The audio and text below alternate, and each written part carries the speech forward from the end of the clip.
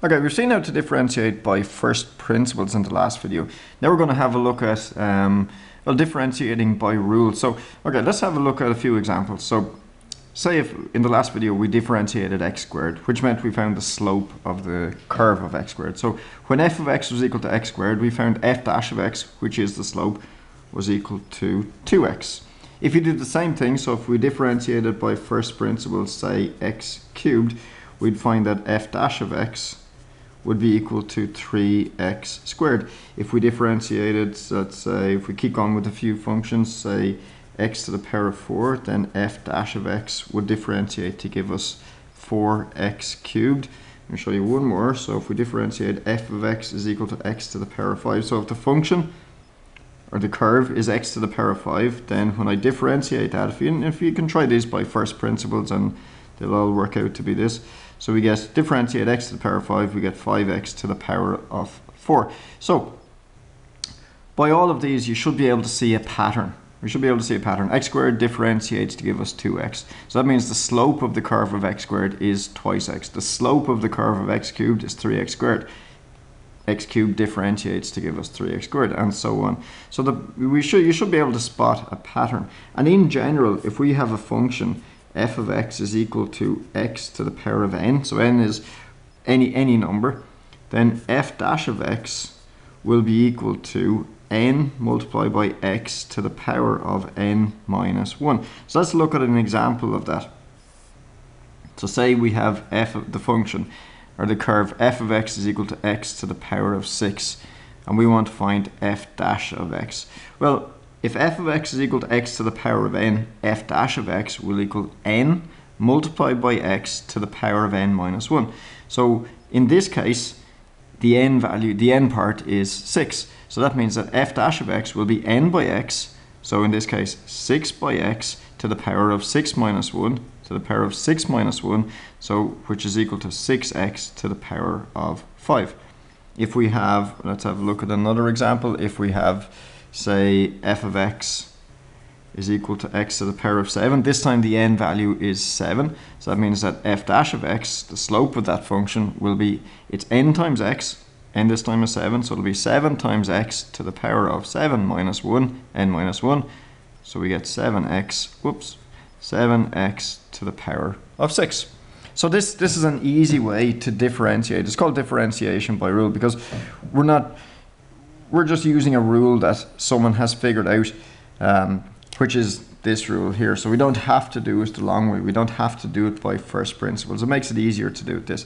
So in general, I'm going to give you another rule in a minute.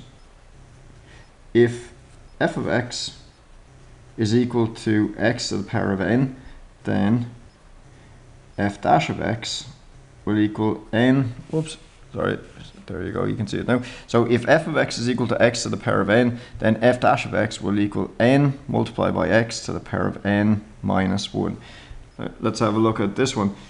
Here's another rule. If f of x is equal to, let's say, a multiplied by x to the power of n, so something like 3x squared, so a by x to the power of n, then f dash of x will equal, we just do exactly the same thing as we did up here, except we're going to multiply the n by the ax. So it'll be n ax to the power of n minus 1. So for example, if we want to differentiate, if we have f of x is equal to, we'll do this one over here, say 3x squared, and we want to differentiate that, so we want to find the slope of that curve, well then f dash of x will equal, n this time is 2 and a is 3, so it'll go and be 2 times 3, so I'll do this. So 2 by 3, x to the power of 2 minus 1, 2 minus 1, which is 2 by 3 is 6, x to the power of 1, or just 6x.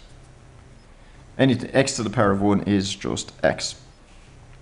Okay, and so there are two very, very handy rules that we can use when we're differentiating. So we don't have to differentiate by first principles. If a question says, when you're doing an exam, it says differentiate by first principles, then you have to do it the long way, like I did in the previous videos. Okay, so let's have a look at another example, because there's one important case. Let's say let f of x. So f of x is equal to let's say x. Let's say 2x. Okay, so find f dash of x. We got to find the slope of f of x. Okay, so f of x is equal to 2x. If you notice, there's no power there. Well, there's no power written there. That doesn't mean there's not a power there. The power there is actually 1. 2x is the same as 2x to the power of 1.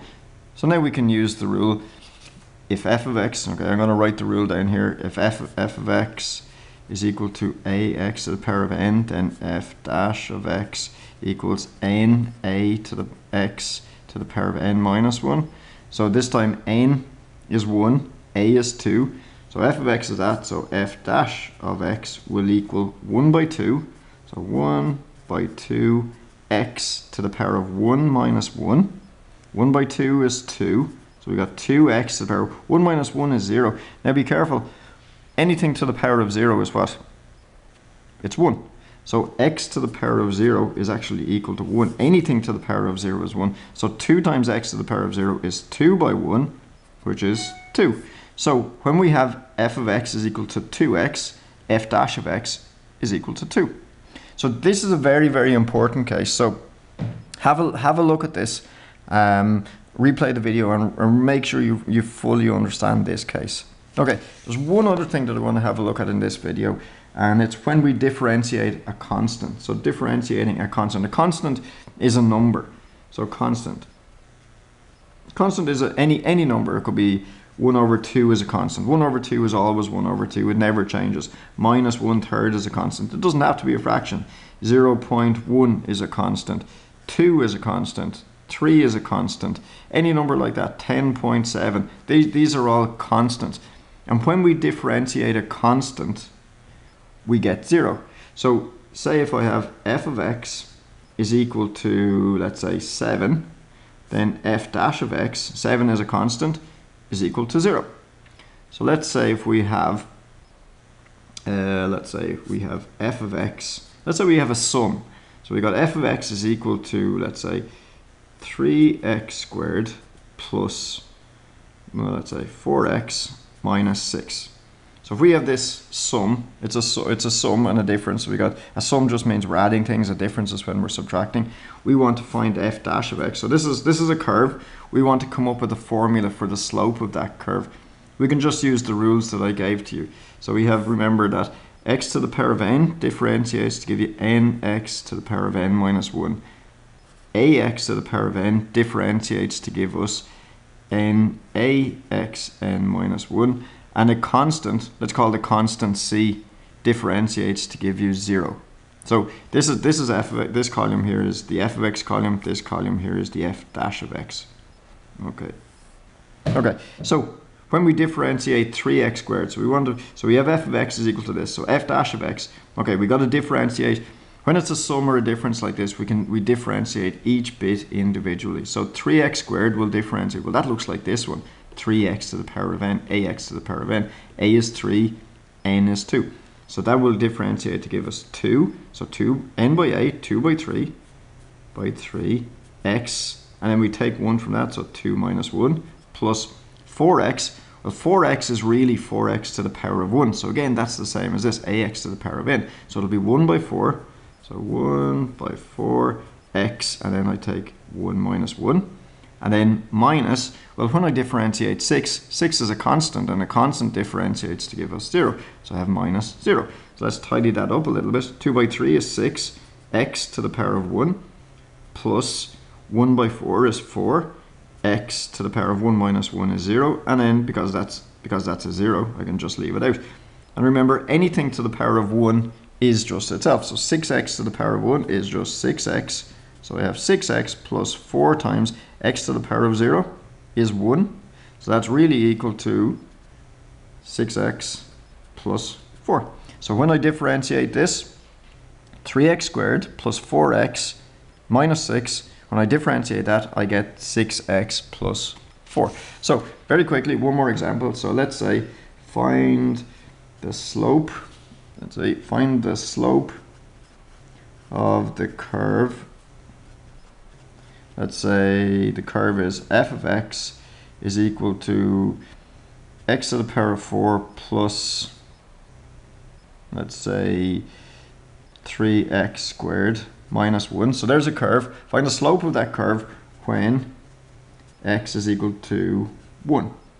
Okay, so the first thing we're going to do is we're going to differentiate this, and we're going to come up with a formula for the slope of the curve. And then I'm going to fill in x equals 1 into the slope formula. So I have f of x is equal to x to the power of 4 plus 3x squared minus 1. So that means just by following the rules, f dash of x, and if I did this by first principles, I'd end up with the exact same thing. Differentiate x to the power of 4 and I get 4x cubed. Plus differentiate 3x squared just by the rules, just by these rules. Differentiate 3x squared and I will get 6x to the power of 1. And differentiate minus 1, which is a constant, I get 0. So now the question asked me to find this. So this is the slope. This is the curve here. And this is the slope of that curve. It's a formula for the slope of that curve. I need to find the slope when x is equal to 1. I just fill in 1 into this. So I find f dash of 1 will equal to 4 by 1 cubed, plus 6 by 1 to the power of 1. Which is 1 cubed is 1, 1 by 1 by 1 is 1, by 4 is 4, plus 1 to the power of 1 is 1, plus 6 times 6 is 6, so I get 10.